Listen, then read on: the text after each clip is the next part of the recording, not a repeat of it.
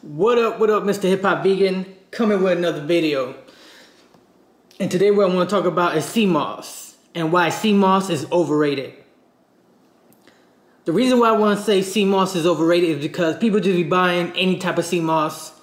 People be buying sea moss that are produced somewhere else with fruits in it, with just different ingredients in it that's not supposed to be in there. So if you're buying let's say an elderberry or a strawberry infused sea moss gel from New York or from wherever you're at. Let's say you're in California, you buy it from New York. Let's say you're in New York, you're buying it from Florida. You're in Florida, you're buying it from Chicago, wherever you're buying it from.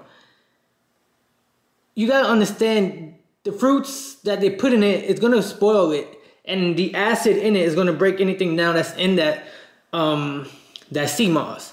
And also the type of sea moss that you use. Most of the sea moss that you use, they add salt, they add different type of stuff that are not supposed to be added to sea moss. The one I currently use is Honduran sea moss, and if you look at the sea moss, it's way different from the Irish sea moss that you buy. And I'm pretty sure you can buy the good Irish sea moss and it's not adulterated or, as you may say, infused with stuff like that. But I like buying the Honduran kind. I put it in my Vitamix and make a sea moss gel.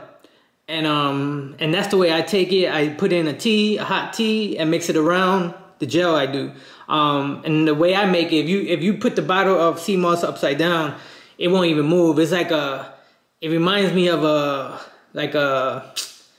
how you say it, like what's that? Like yogurt. My bad. It's like yogurt. So if you put it upside down, it won't even move. And I spin it around and stuff like that in my Vitamix, and I have enough sea moss. I try to use it. I make a big batch of it, like how many ounces? I think that's 16-ounce bottles that I have, and I try to fill it up all the way. And I don't know how long this 16-ounce bottle is gonna last, but maybe two weeks, depending if I take it in the daytime, and if I take it at the nighttime, it might last a little bit, like 2 weeks, maybe 2 to 3 weeks. But you want to use it as soon as possible. You don't want it to leave it in the refrigerator for too long. However, y'all needed to stop buying all these. Everybody's selling sea moss these days. Sea moss here, sea moss there. I'm pretty sure peanut butter flavored sea moss. I understand once something gets popular, everybody's just gonna take it and do whatever they want to do with it. If I were you, do your research. Find out where they get their sea moss from, because you want to get the benefits of it. You just don't want to be having it so you can take pictures of it on Instagram and just show everybody that you're taking sea moss. I don't post pictures of my sea moss. You can fight whoever you want. There's a whole bunch of online fighting going on. Which sea moss is better? This and that, and just like anything that comes out, burdock root. Just a whole bunch of teas that I've been taking. My favorite tea that I've been drinking. Oh, this is not it.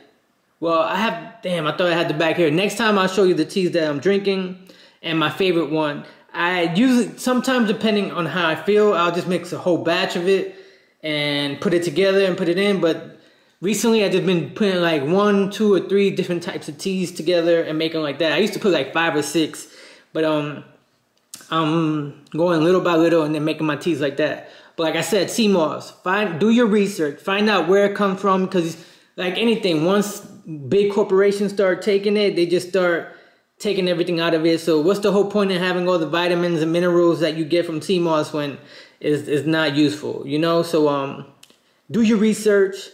To me, again, to the point where sea moss is just useless these days, because not useless to the person, it becomes something, it's becoming a fad now.